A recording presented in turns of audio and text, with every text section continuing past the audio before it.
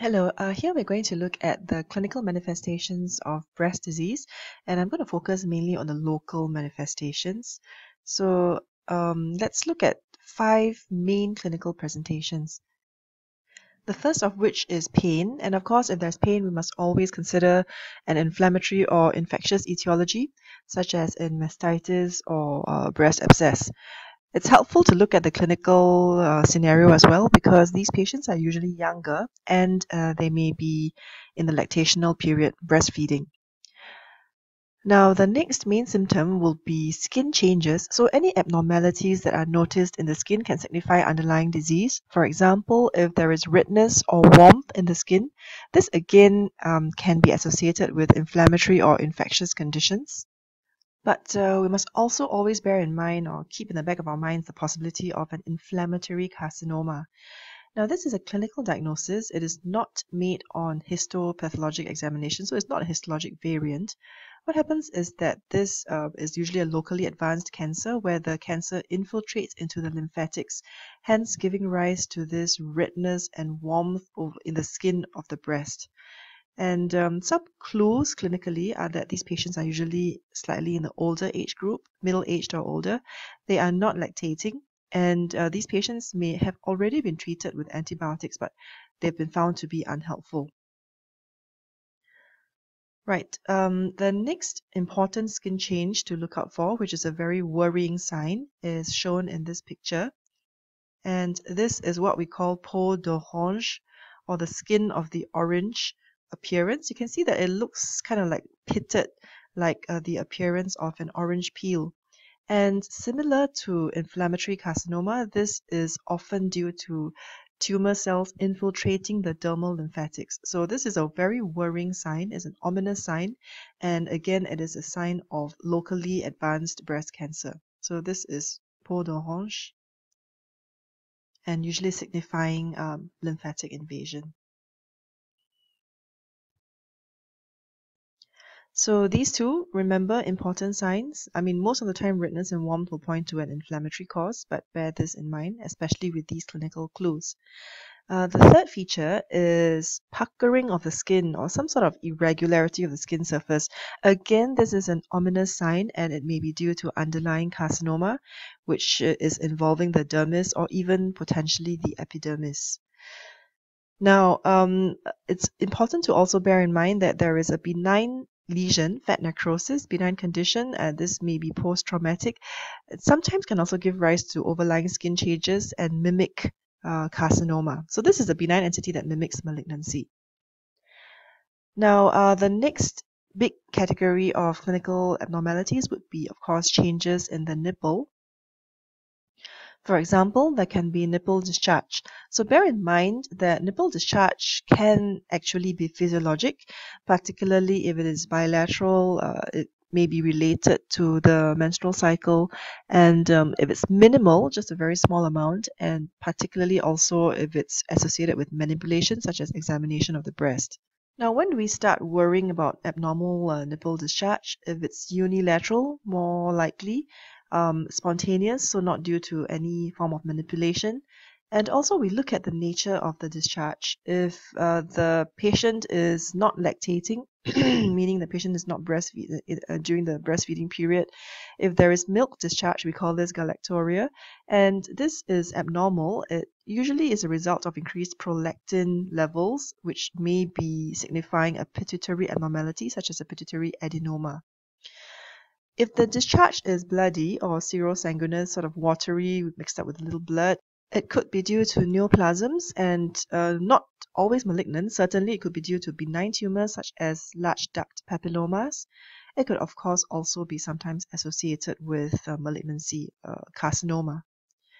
The next nipple change is nipple retraction, and this is when the nipple is normally everted, but then you see that it appears to become inverted. And this is a worrying sign that is often associated with malignancy. Again, something to remember here, fat necrosis, which is a benign entity, may also give rise to retraction of the nipple.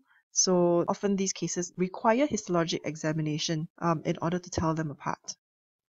So yet another nipple abnormality is eczematous changes in the nipple. For example, if there's crust formation, itchiness, or some oozing, this is a sign of potentially Paget's disease on the nipple or memory Paget's disease.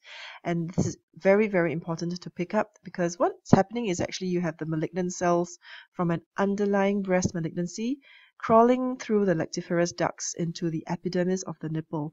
So Paget's disease in the breast is very, very often, almost 100% associated with underlying malignancy, whether it is invasive or in situ, and always needs to be investigated. So just some notes on the appearance of the breast. If the patient inspects the breast and finds some change in shape or asymmetry, is a worrying sign, and it could mean that there is an underlying mass, for example, due to malignancy. Now, the next clinical sign is very, very important, and this is breast lump.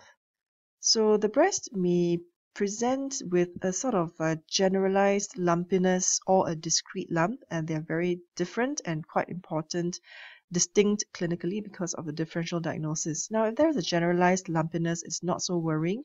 This may be physiologic, it may be tender, and there may be association with the menstrual cycle. Fibrocystic change can also give rise to a generalized lumpiness in the breast. Now, we tend to be more worried if the lump is discrete. And etiologically, this could be due to non-neoplastic causes or neoplastic causes. So among the non-neoplastic causes, fibrocystic change can sometimes present as quite a discrete feeling lump. Siliconoma, for example, if the patient has had previous implants and there is a rupture and reaction. And also fat necrosis, again, can present as a very worrying, hard, irregular mass. So fat necrosis can masquerade as malignancy in many ways: skin changes, nipple changes, and also a palpable mass. Now, among the neoplastic causes, again, we always have the benign causes as well as the malignancies. So very important to try to clinically tell them apart. Benign masses are usually mobile, they have smooth outlines, they may be fairly firm, and a very common example is a fibroadenoma. Recall that we call it a breast mouse because it's very mobile, and benign phyllodes tumor. So for malignancies, on the other hand, the masses, well, they're not always fixed, but they may be fixed either to the skin or the underlying chest wall, and they tend to be harder and more irregular. And of course, we're worried about carcinoma here.